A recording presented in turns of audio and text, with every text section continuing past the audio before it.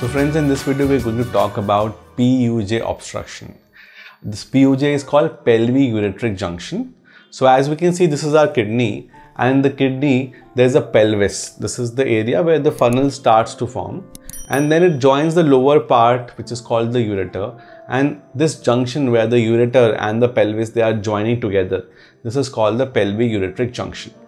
Now when a baby is forming inside the womb, what happens is the ureter starts to develop from down below. So the development of this tube, this pipe which we call the urine pipe or the ureter, it happens from the bladder side upwards. And similarly, the funnel of the kidney, that starts to from the above to down, and they meet in between and they form this junction. But many times, unfortunately, this junction is found very tight, or sometimes they may not properly fuse, and in that condition the kidney, it starts to form urine, but the urine does not drain into the urine pipe properly, and this condition is then called PUJ obstruction.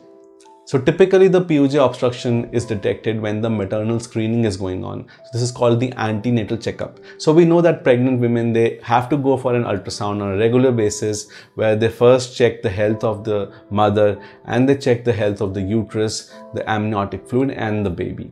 So in this process itself, many times the radiologist is able to see that the kidneys are swelling up because the urine which is formed by the kidneys is not going down because of the blockage, and this is called antenatal hydronephrosis, which means that hydro means water, nephrosis means in the kidney. So the water is being collected in the kidneys. And typically when we screen these patients, when the baby is born, then we monitor if the hydronephrosis resolves on its own. Otherwise, we have to perform the repair of this condition, and this repair is called Pyloplasty. Also, sometimes, this condition is not detected at birth because either the blockage is not so severe at that time, or the maternal ultrasound is not happening at proper intervals. And when the baby grows up, becomes a child, or sometimes even as an adult, there may be a presentation of pain in the kidney side. Now, when we do the ultrasound, typically we feel that there may be a stone, because that could be a cause of the pain, but many times we're not able to see a stone, but we only see the swelling in the kidney, and the ureters are not swollen, and we can see that the junction is narrow, and in those cases we again label it as PUJ obstruction. Now, to make sure that this obstruction is actually causing a damage on the kidney, and it's not just a developmental defect or just an anomaly, it's not just a change in shape, so we get a scan which is called Dtpa scan. These Dtpa scans or nuclear scans or radionuclide scans, they help us to know whether the urine is properly draining from this kidney or whether it is getting blocked in this junction.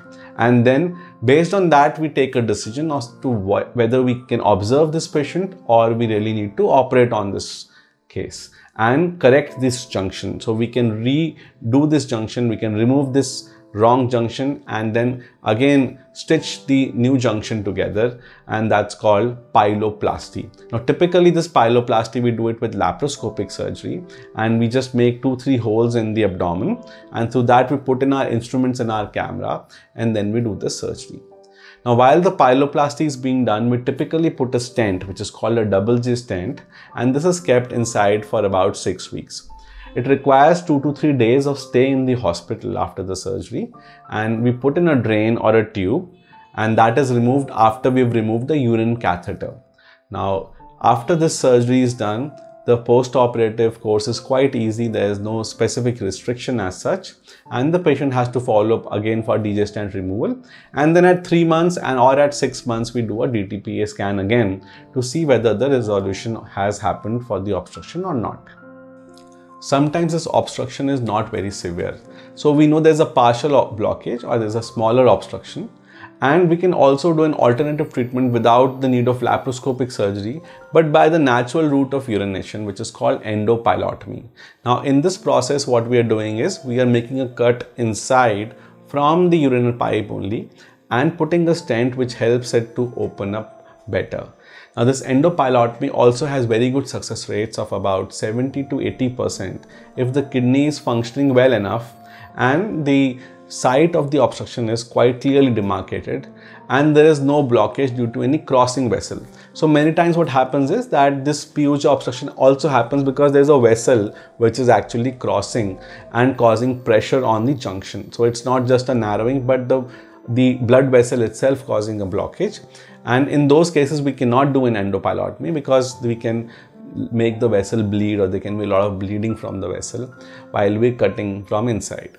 So we have to make sure before we go for an endopylotomy that we do some sort of a CT angiogram or an X-ray, a specialized X-ray where we can see the blood vessel crossing the junction. And only when we are sure that there is no blood vessel crossing this junction, we can offer our patients endopylotomy.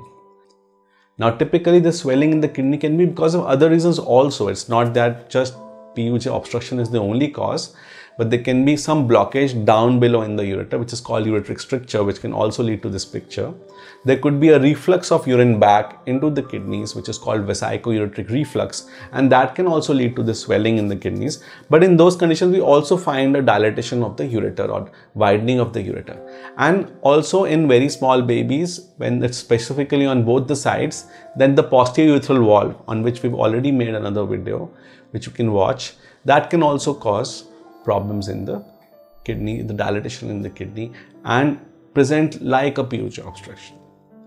So I hope that this video was useful to you with regards to PUJ obstruction, and if you have any more queries around it, please feel free to mail us.